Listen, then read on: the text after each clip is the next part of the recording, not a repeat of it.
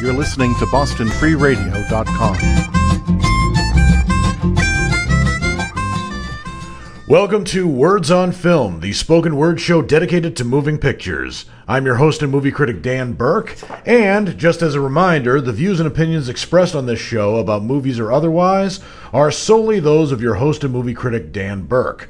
They do not necessarily reflect the respective views of any individual employees of the station airing this broadcast or the station as a whole.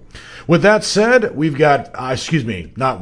I have 5 movies to review for you for this show, but first let's get into my segment, What's Topping the Box Office, a rundown of the top 10 highest grossing movies of this past weekend, and there are actually a lot of surprises. I'm kind of surprised about the movie that grossed the most this weekend, and that is the movie Annabelle Creation, which I believe is the 4th movie in the Conjuring franchise, but the second movie about the doll Annabelle, who played a key role in The Conjuring. As I said in my last week's show, Annabelle was listed as one of the worst movies of 2014, according to my list, back when I was first getting a worst of any year list. That was the end of my first year of hosting Words on Film. So I can't exactly say how good Annabelle Creation is until I get to the review later on, but I will say that this weekend, Annabelle Creation grossed an impressive $35 million on a $15 million budget. So just in the United States, it grossed more than twice as much as it cost to make, automatically making it a certified hit here in the States. Around the world so far, it's grossed $72.1 million, which also makes it a certified hit around the world, so very impressive. Number 2 at the box office this weekend is the same movie that was number 2 last week, and that is Dunkirk in its 4th weekend release, having grossed $10.9 million this weekend. Against a budget of $100 million, Dunkirk has so far has so far in the United States grossed $153.2 million, and around the world has grossed $363.7 million, making it a tentative hit here in the States, but a certified hit around the world. So Dunkirk is doing really well, and it's doing especially well for award season. The Nut Job 2, Nutty by Nature, is not one of the 5 movies I am reviewing for this show. As I said, I have a rule about sequels. I have to see the original one before I see the sequel, and because I didn't see the original Nut Job, I did not see its sequel. But a lot of other people did, because it grossed $8.3 million this weekend against a budget of $40 million. I don't have its international numbers for you, but I can tell you that it is not a hit yet here in the States, and it has a long way to go to recoup its budget. The Dark Tower was number 1 at the box office last week. This week it took a pretty steep drop to number 4, probably due to word of mouth. The Dark Tower grossed $7.8 million this weekend. Against a budget of $60 million, The Dark Tower has so far grossed $34.3 million here in the States and $53.6 million around the world, which means it's not a hit yet here in the States or around the world, and considering its steep drop, it may be a tentative hit at best, but it's probably not going to be a tentative hit anytime soon. That's probably because of bad word of mouth, but I'm just speculating. Girls Trip is number 5 at the box office this weekend, sliding slightly from number 4 last week, but as you can tell from the numbers, there's nothing to worry about with Girls Trip. This weekend it made $6.5 million. Against a budget of $27.7 million, Girls Trip has so far made $97.1 million here in the States, and around the world it has made $105.6 million, which means it is a permanent hit here in the States and around the world. So good for Girls Trip. The Emoji Movie is a movie that was number 3 at the box office last week. This week it took a pretty steep drop to number 6. Not as steep as The Dark Tower, or actually is equally as steep as The Dark Tower, which means that negative word of mouth is also catching up to The Emoji Movie. This weekend it grossed $6.5 million, which was exactly the same as Girls Trip. But against a budget of $50 million, the Emoji Movie has so far made $63.4 million here in the States and $97.2 million around the world. So hate it or love it, the Emoji Movie is a tentative hit here in the States and around the world. And around the world, it is very, very close to being a certified hit. That was the word I was looking for the last time, a certified hit. But the Emoji Movie still has a ways to go here in the States for it to become certified. Around the world, it could be certified as soon as next week. Spider-Man Homecoming is number 7 at the box office this weekend, sliding slightly from number 6 last week. This weekend it made $6 million even. Against a budget of $175 million, Spider-Man Homecoming has so far made a very impressive $306.4 million here in the States and $702.1 million around the world, which means it's a tentative hit here in the States. Around the world, it is a certified hit, so good for Spider-Man Homecoming. It should be a certified hit in about 2 weeks here in the States, but it is sliding after 6 weeks in release. Kidnap, starring Halle Berry, is a movie that started out okay at number 5 last week. This week it took an equally steep drop as the Emoji Movie and The Dark Tower, and it is now at number 8. This weekend it grossed $5.1 million at the box office. Against a budget of $20 million, Kidnap has so far made $19.3 million in the United States. I don't have how much money it made internationally, but it is not a hit yet here in the States, but it is very, very close to becoming a tentative hit here in the States, and it probably will be by next week. The Glass Castle is a movie that debuted 3rd amongst debut movies this past weekend, but number 9th overall. It's not a very good start for that movie. This week, this weekend, it made $4.7 million, and I don't have the budget numbers for you in terms of how much it made or how much it made internationally, so I can't say what kind of hit it is, but rest assured, it is probably not a hit of any kind, either tentative or certified. And finally, Atomic Blonde is number 10 at the box office this weekend, having made $4.5 million in its 3rd week in release, and that also slid 3 points from number 7 to number 10 this week. On a budget of $30 million, Atomic Blonde has so far made $42.7 million here in the States and $61.7 million around the world, making it tentative here in the States, certified worldwide. Welcome back to Words on Film, the spoken word show dedicated to moving pictures. I'm your host and movie critic, Dan Burke, and you are listening to Words on Film on BostonFreeRadio.com, watching me on Somerville Community Access TV or some local TV station that picked up my show, or you're watching me on Facebook Live, either on my own personal page or on Boston Free Radio's Facebook page. Either way you could join me. I'm glad you could join me to discuss my favorite topic, which is movies. The first movie I'm going to be reviewing for you for this show is a movie that's never been in the top 10 in my segment, What's Topping the Box Office, but I'm reviewing it first because I think it is a very important movie that everyone should see. That movie is an Inconvenient sequel, Truth to Power. It's a movie that is a documentary, and it's a little bit unlike its sequel, or rather the movie to which it is a sequel, An Inconvenient Truth.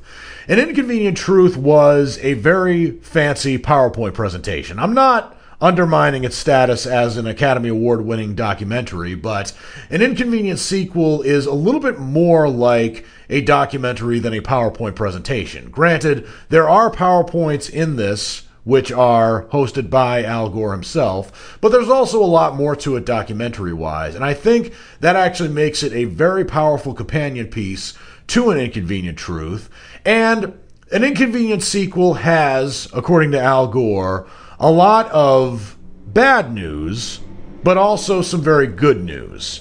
And most of An Inconvenient Truth was bad news, but it kind of needed to be. So one of the bad pieces of news about An Inconvenient Sequel is that 2016 was the hottest year on record. That's the bad news. But the good news in this movie will surprise you. And I'm not going to exactly get into exactly what every single piece of good news is, but it certainly is a very stark documentary, but it is also a very hopeful one. And the movie was directed actually by two people, Bonnie Cohen and John Schenk. And those were not actually the original documentary directors of An Inconvenient Truth. The director of that movie was Davis Guggenheim. I'm not sure why he didn't come back for this one, but he actually has. He's been directing a number of really noteworthy documentaries ever since An Inconvenient Truth. He directed It Might Get Loud. He directed Waiting for Superman. But this movie could have used his directing expertise, but then again, Bonnie Cohen and John Schenk did a really good job directing this film as well. And as I said, it's not the exact same movie as An Inconvenient Truth. It's not the PowerPoint presentation updated for the year 2017, but it's really good that this movie is able to catch people up on what has changed since 2006. And one of the big things that has changed is that in 2006, our president, George W. Bush, was a climate change denier. And that's not just me spouting out conspiracy theories. To give you an example of what kind of climate change denier he is, he not only denied it in public, but also Michael Crichton wrote a semi-nonfiction book denying any proof of global warming. And he actually had some valid points, but George W. Bush actually invited Michael Crichton to the White House after his book was published. So Al Gore came out with An Inconvenient Truth, and a lot of people disputed its claims. People are still disputing its claims to this day. But what is significant about An Inconvenient Truth was it won Al Gore an Oscar and a Nobel Prize.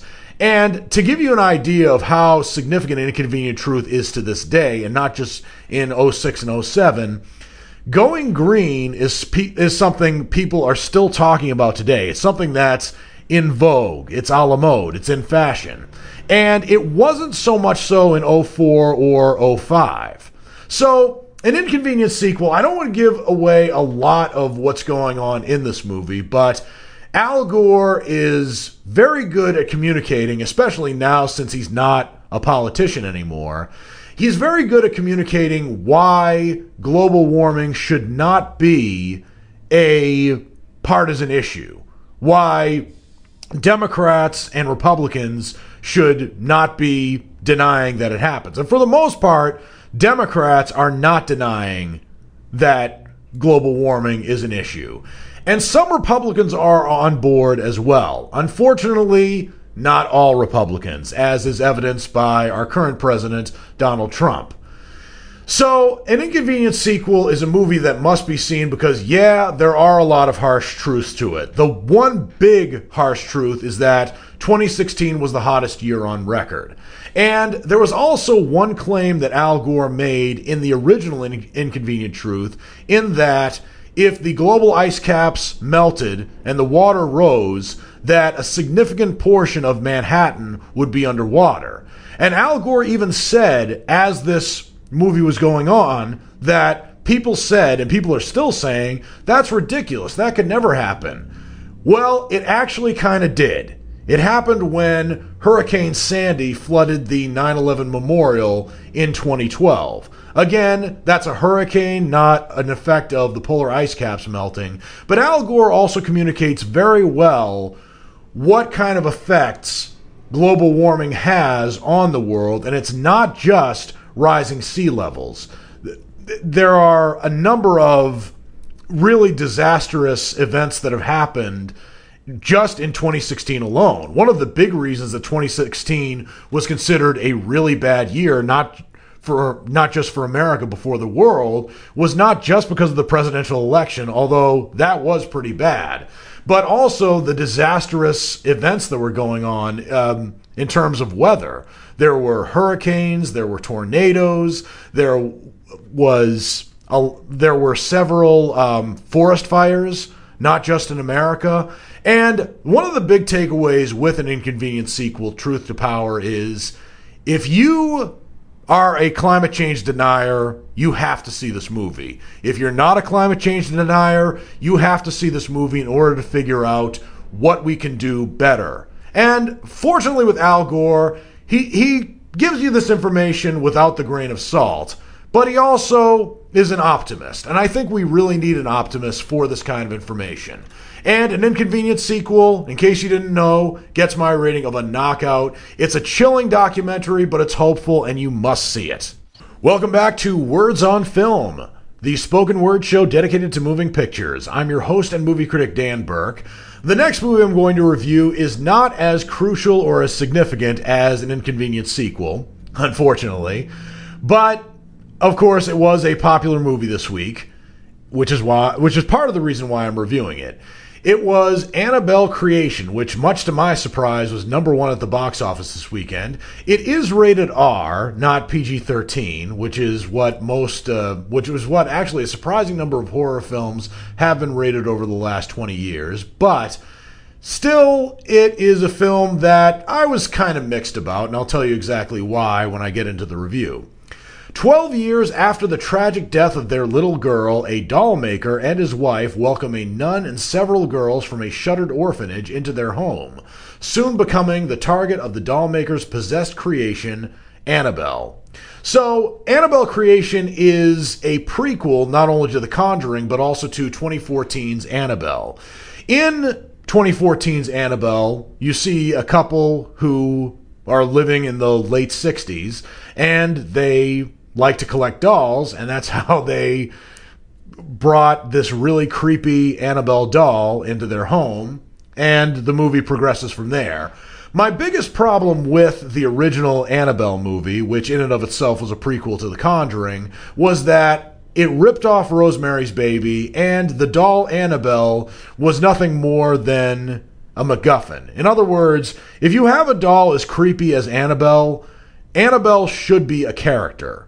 It doesn't necessarily have to be like Chucky in the Child's Play movies, but you would think a doll like that would come to life, not that something else would move its arms outside of the doll's body. I know that's kind of confusing, but if you've seen the movie, you probably know what I mean. So anyway, Annabelle Creation, it's not quite determined where or when the movie takes place, but it probably takes place sometime in the 50s. Having one of those subtitles telling you what year it took place probably would have cleared some things up quite a bit. But you're introduced to Samuel Mullins, who's played by Anthony LaPaglia, and his wife Esther, who's played by Miranda Otto. They have a daughter whose name is Bee, who's played by Samara Lee, who, as these movies go, they're a happy, functional family, and Samuel Mullins makes a living creating dolls. He creates creepy dolls, but I guess that's just me speaking from the perspective of a man who never played with dolls, or rarely played with dolls as a kid. And when I see these dolls in his workshop, I immediately want to go running and screaming, but I guess Anthony LaPaglia in this film is a sane person and just wants to create dolls for other girls' enjoyment, including his own daughter. Well, as this movie goes, his daughter Bee is killed suddenly and surprisingly. Well, surprisingly in this universe, not surprising to people who are watching the movie. So the movie cuts from his daughter being killed to this group of female orphans and one woman, Sister Charlotte, a nun, who's played by Stephanie Sigman, going from their shuttered orphanage to this man's house. Why this man decided to open his house up to become an orphanage, I don't know. And by the way, this guy's house is out pretty much in the boonies, in the desert. So there is a lot of questions here about why he stopped making dolls, which he has, why he opened up his house to become an orphanage. I don't know why that was either. And also why his wife, Esther, is in hiding. Granted, it's one of the creepier parts of this movie to see Esther, who's played by Miranda Otto, shuttered in her bedroom, almost kind of Howard Hughes-like in the sense that she has her drapes drawn and she rarely allows the door to her bedroom to be open except maybe to be served food by her husband Samuel. So, as this movie goes, there is a locked room which one of the girls, a crippled girl named Janice, who's played by Talitha Bateman, goes in despite Samuel Mullins telling her not to go in there. Of course, when she does go in there, she finds a nursery full of a lot of toys. So it's understandable that she'd go into this room, even though it's a little dark and creepy, because if it's a room full of toys, you can't help yourself, right? Well, she opens a door and finds that creepy doll Annabelle there. And you would think the doll is possessed, which it kind of is, but again, the doll doesn't exactly come to life. The movie, unfortunately, makes you think that the doll's coming to life, but it's just controlled by some sort of demon, which you actually see. In other words, the demon is kind of on the side of the doll, moving the arms, and otherwise just chasing after the person. So at the end of the day, the Annabelle doll is creepy, but it's just a doll, and it's just there. I gotta say that the acting in this movie is better than it was in Annabelle, and I liked the fact that the movie was a lot more original than 2014's Annabelle. As I said previously, that Annabelle was just a Rosemary's Baby ripoff. Annabelle Creation, it has a more original plot than I'd seen before, and a lot of the actors in the movie, including Anthony LaPaglia, Samara Lee, Stephanie Sigman, do well with what they're given. But a lot of the details, some of the small details of the 1950s aren't there or aren't quite accurate, and that's the first problem with this movie. Also, I didn't think it was as scary as it could have been. So I credit Annabelle Creation for having a more original plot and being a little bit scarier than the original 2014 Annabelle, but for this movie it's still not enough, and it gets my rating of a strikeout. Again, it's helped by its acting, it's helped by its originality, but it's not scary enough, and if you have a doll as creepy as Annabelle, you might as well have it come to life and not have somebody you see actually pulling the figurative strings. Again, there are some close-ups of the Annabelle doll, and I thought to myself, if that Annabelle doll even batted an eyelash, let alone did anything else, I'd be creeped out entirely. So the suspense was there, but the payoff was not. And again, Annabelle should be used more as a MacGuffin. It doesn't have to be a Chucky ripoff, but it has to do something, and it didn't in this movie.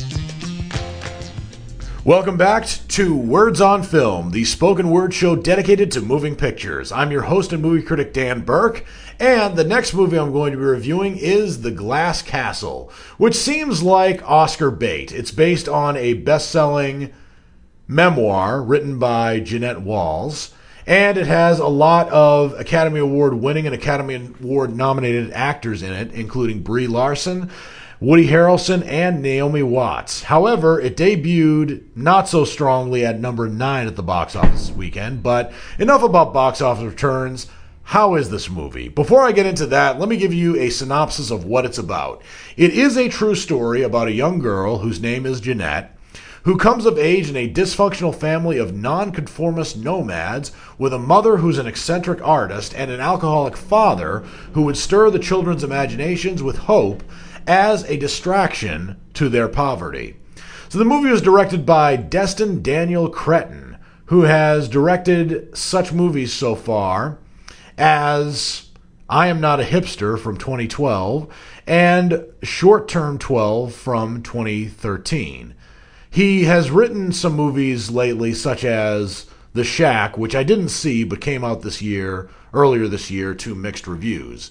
And Mr. Cretton has written the screenplay to this movie along with Andrew Lanham, and it is, of course, based on the best-selling 2005 memoir by gossip columnist Jeanette Walls.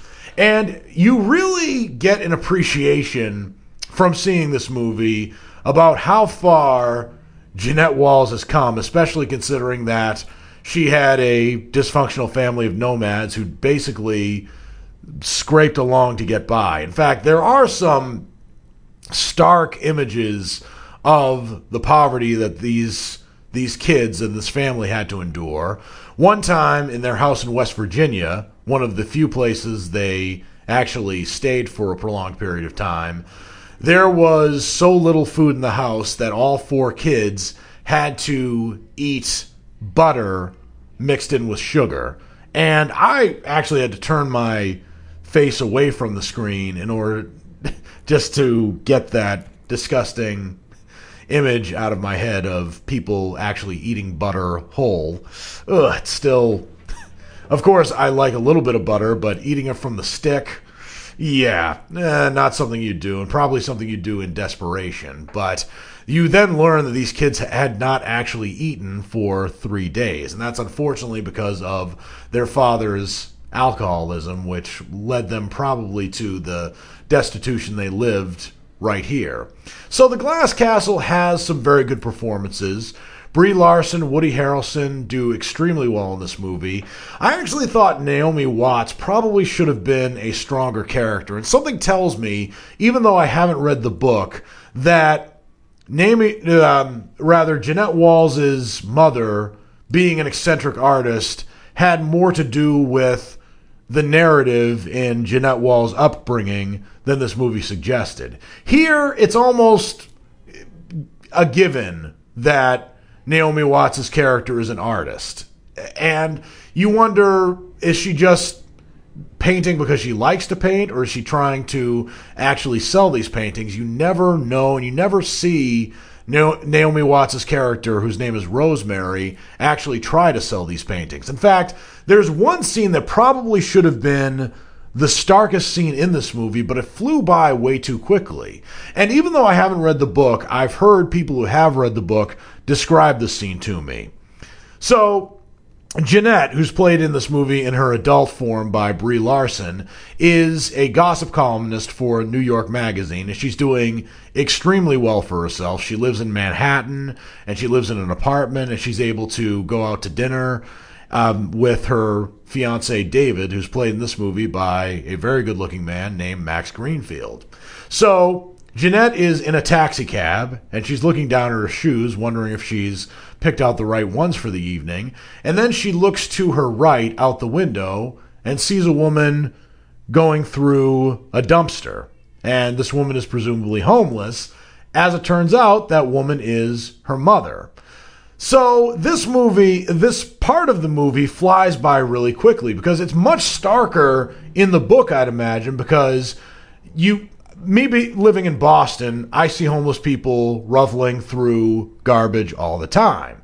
It's one thing to see that. It's another thing to actually know the person. It's another thing altogether to be related to that person, especially since these people who are ruffling through the garbage actually raised you. That's ironic and sad.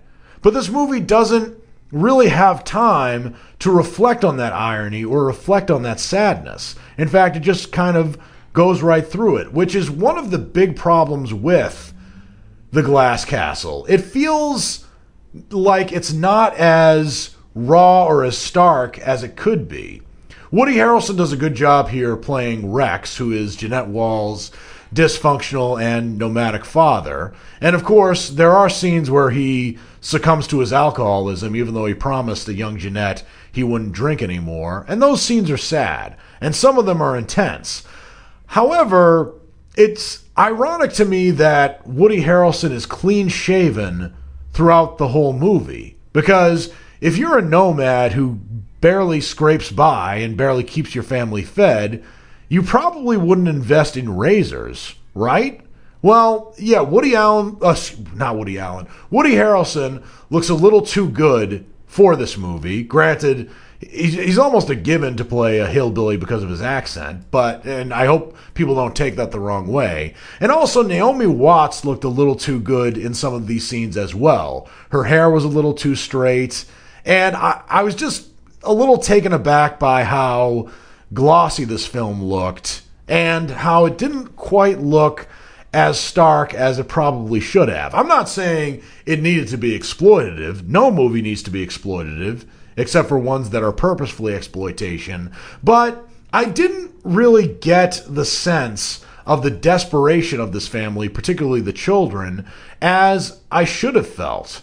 And the later scenes with an adult Jeanette, again played by Brie Larson, confronting her parents, has some dramatic gravitas to it, but unfortunately not enough. And I think this narrowly misses the Oscar status it hopes for. It gets my rating of a checkout because I thought the acting, particularly by Brie Larson and Woody Harrelson, was good.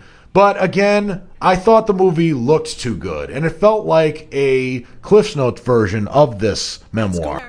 Welcome back to Words on Film on Boston Free Radio. I'm your host and movie critic, Dan Burke. Words on Film is the spoken word show dedicated to moving pictures.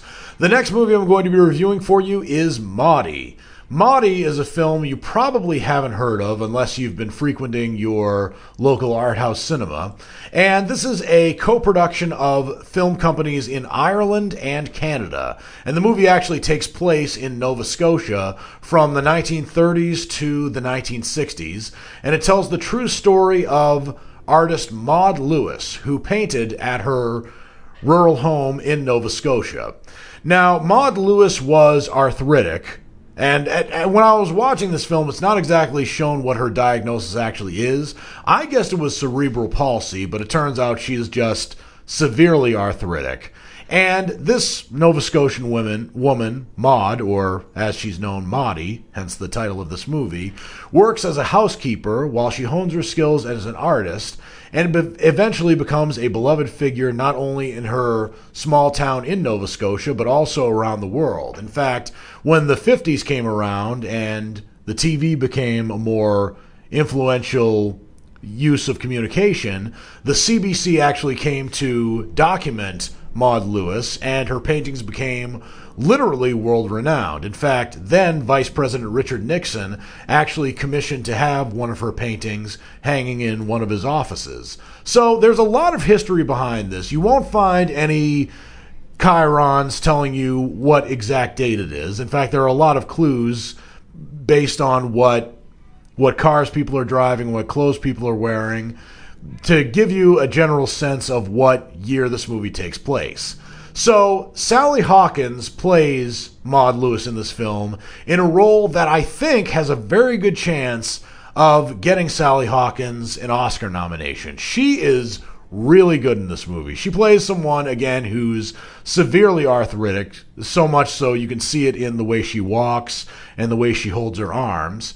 And she begins a relationship with a very monosyllabic and stoic man by the name of Everett Lewis, who's played in this movie in an interesting casting choice by Ethan Hawke. And the strange thing about Ethan Hawke is he has played a variety of roles.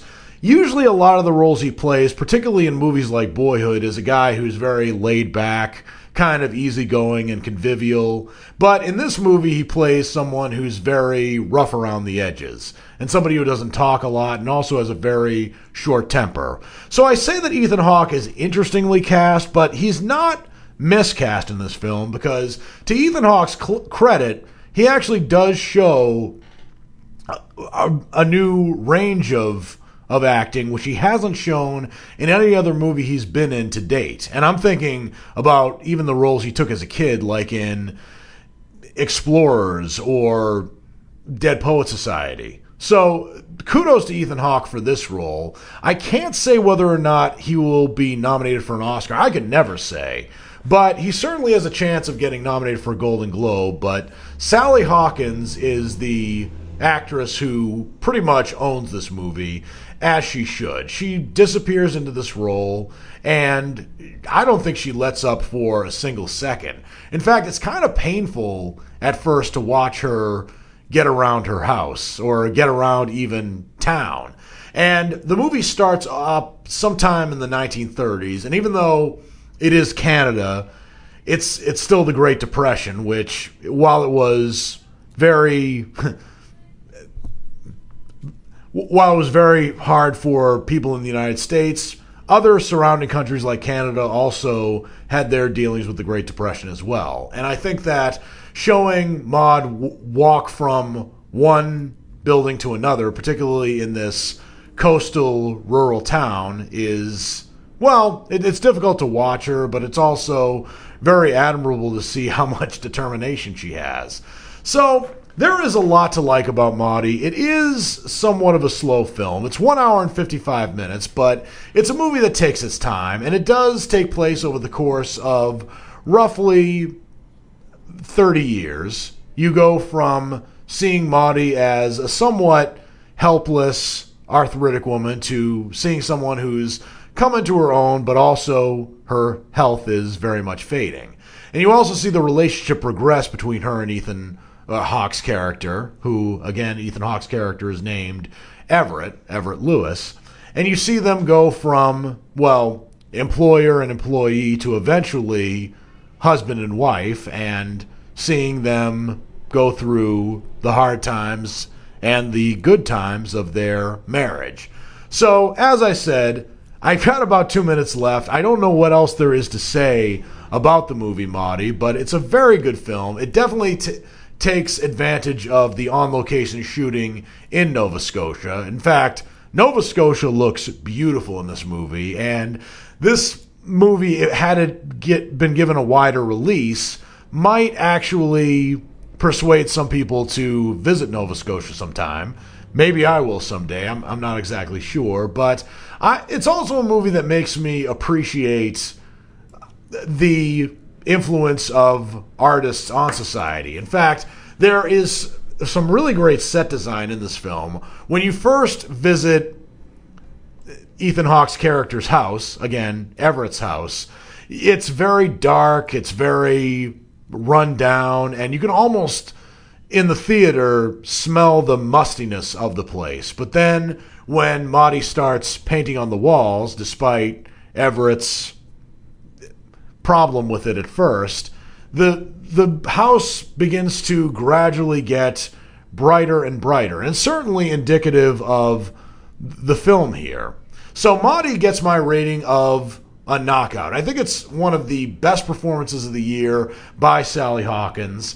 Ethan Hawke does a good job being in somewhat unfamiliar territory, but even though this movie doesn't tell you much in terms of a written epilogue at the end, it actually does show you the real Maud Lewis at the end through home movies and footage of CBC documentaries, and you get a sense of how much research Sally Hawkins did to prepare for this role, and it really is admirable. I would like to see her get some award consideration for this role because she really owned this film. Welcome back to Words on Film, the spoken word show dedicated to moving pictures. I'm your host and movie critic, Dan Burke, and the last movie I'm going to be reviewing for you is Naked. This is the latest from Marlon Wayans, who stars in the movie, and it is a Netflix original that debuted this past Friday, August 11th. So you don't have to go to the theater to see this movie, just have a Netflix subscription, and you will be good to go. Or will you? So for those of you who have been paying attention to my show, you might remember, and if you don't remember, I'll tell you, my worst movies of 2016 list. 2016 was a bad year, not necessarily for movies, but the movie that I listed as the worst movie of the year was 50 Shades of Black, the thinly veiled parody of 50 Shades of Grey, which should have been better than 50 Shades of Grey, but it wasn't. And the main reason for that was because of Marlon Wayans. Mainly because he is a comic actor who tries way too hard and also takes just about every negative black stereotype and wallows in it. He just takes all the negative black stereotypes, mixes them up in a blender, and then just applies them to his face like he is in a mud bath, basically. So I was very skeptical about Naked. I didn't think it would be a very good movie. And even though 50 Shades of Black did relatively well at the movies, I think movie theaters and movie companies were wise not to put this movie in theaters because Marlon Wayans needs to grow up. He is a 45-year-old man who is still doing stupid comedy. Or so I thought. Well, Naked is not a particularly sophisticated movie. It's also not a particularly original movie, but to Marlon Wayans' credit, there are no black stereotypes in this film. At least he doesn't take the really negative ones involving drug use and weaves and big noses. And if you think this stuff is offensive, me saying it, trust me, these are things that Marlon Wayans has actually joked about in his previous movies, especially 50 Shades of Black.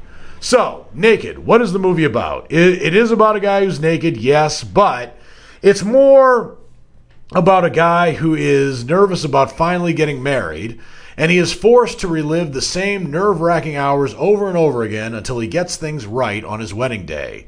So when I said to you the same hours over and over again until he gets things right, you're probably reminded of one particular movie, Groundhog Day. And you would be absolutely correct. And there are other movies that have followed the same kind of plot as Groundhog Day, most notably the 2015 film Edge of Tomorrow, which was Tom Cruise's last great movie to date. It wasn't too long ago, but still, it was a better movie than I would have expected.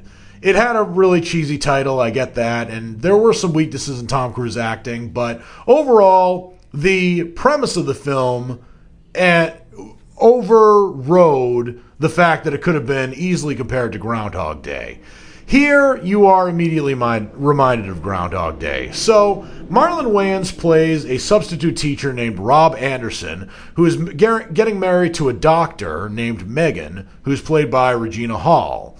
Of course, there is the disapproving father-in-law, Reginald Swope, who's played by Dennis Haysbert, and there are other members of this bridal party who are, well, not exactly helpful in easing Rob Anderson's cold feet in getting married. I don't think he has any particular cold feet in getting married to Regina Hall, because honestly, who would? I would get married to Regina Hall in a heartbeat if I could, provided I probably knew her a little bit knew her a little bit better in real life. Probably assured that she felt the same way about me. Basically, the point is, once you win the affections of a woman like Regina Hall, you do not want to let her go. But anyway, Rob Anderson is nervous about several things about the wedding, and one night when Megan is at her bachelorette party, Rob decides to get one drink, with his friend and best man Benny, who's played by J.T. Jackson. Well, after he decides to get the drink, he doesn't remember anything for the rest of the night, and he finds himself naked on the floor of an elevator of a hotel. And, of course, him being naked and trying to get around the city of Charlottesville, South Carolina, where this movie is filmed, is, of course, not a very easy thing to do. To make matters worse, when things get really bad and after an hour passes, everything that just happened in the last hour is wiped clean, and he is back on the elevator floor naked. So he is trying to get some clothes on and get to the wedding and make sure everything is perfect for his bride-to-be, or his wife-to-be, is probably a more accurate thing. And, of course, this movie is riddled with a lot of wedding movie cliches. Of course, there is the easy comparison to Groundhog Day, which is not completely unheard of. But there's also, as I said, Dennis Haysbert plays the disapproving father-in-law. Marlon Wayans again plays a man-child who doesn't seem to grow up. He's a substitute teacher who's offered the chance to be a full-time teacher at an elite prep school, and he is somehow reluctant about taking that. Why? I don't know. The movie never explains. There's also a case of Megan's ex-boyfriend, whose name is Cody, who's a very rich man who's played by Scott Foley. He's rich, he's handsome, and he's cocky as hell. And of course, his arriving at the wedding causes the usual amount of conflict. So as I said, this movie is not as bad as 50 Shades of Black, mainly because the black stereotypes are kept at an absolute minimum, at least according to my vantage point. And Marlon Wayans overacts. He sometimes tries way too hard to be funny. He makes the funny faces. He tries to kind of do the whole body motions all over the place. A lot of times he tries way too hard. He's funniest when he doesn't try as hard.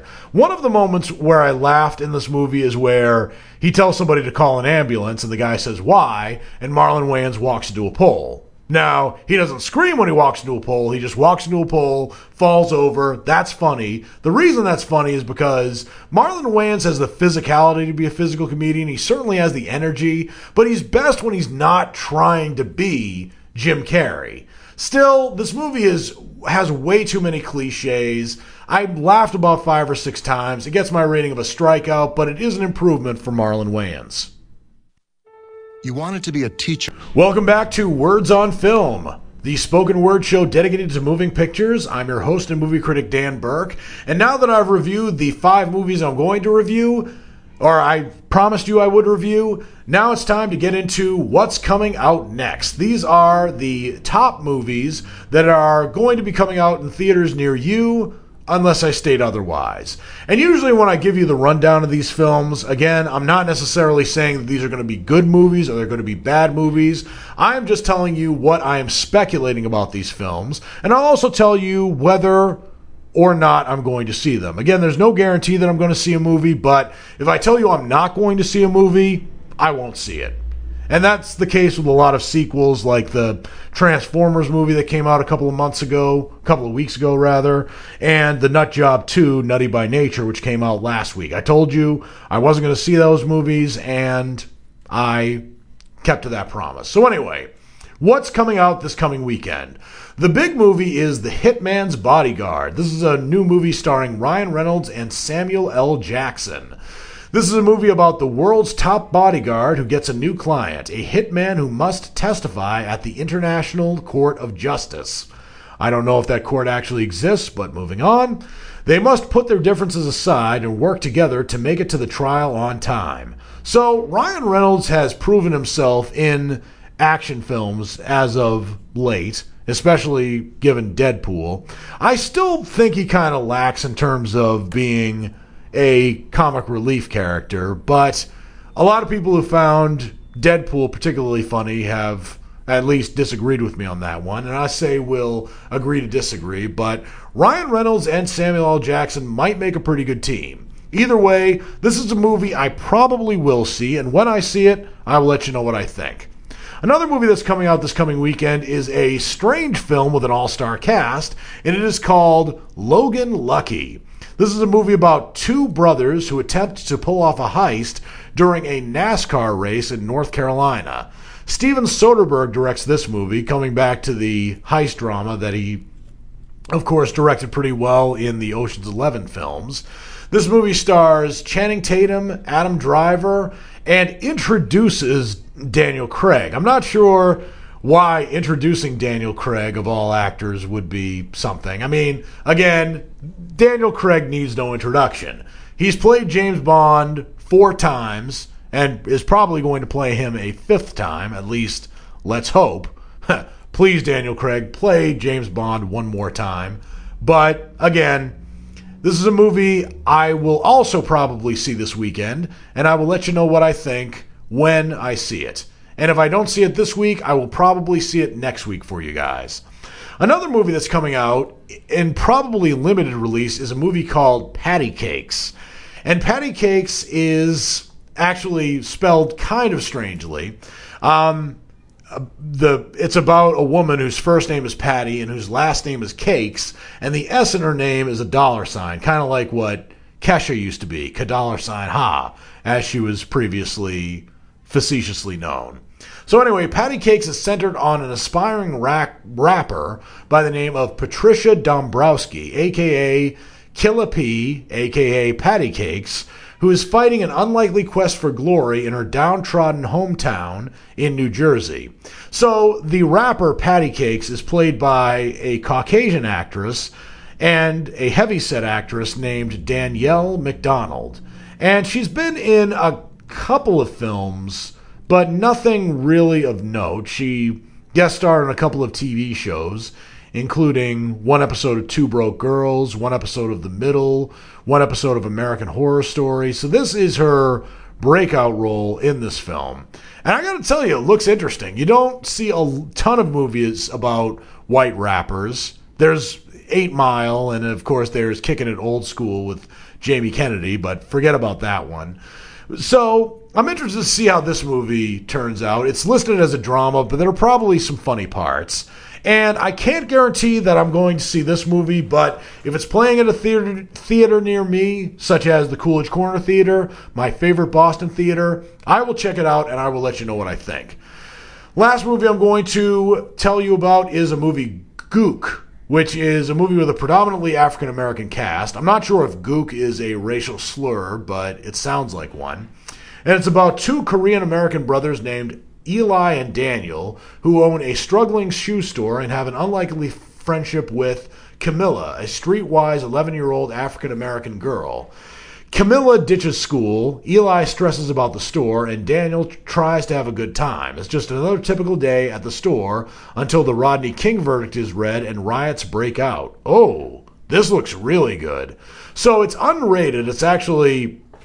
It hasn't been rated by the MPAA yet. It's only 94 minutes, but it looks like a period piece. It is a period piece. I'm going to look out for that one. Can't guarantee I'll see it, but I will tell you that I'm running out of time. And you've been listening to Words on Film on Boston Free Radio, the spoken word show dedicated to moving pictures. And I'm your host and movie critic, Dan Burke, saying I'll see you at the movies. People are all...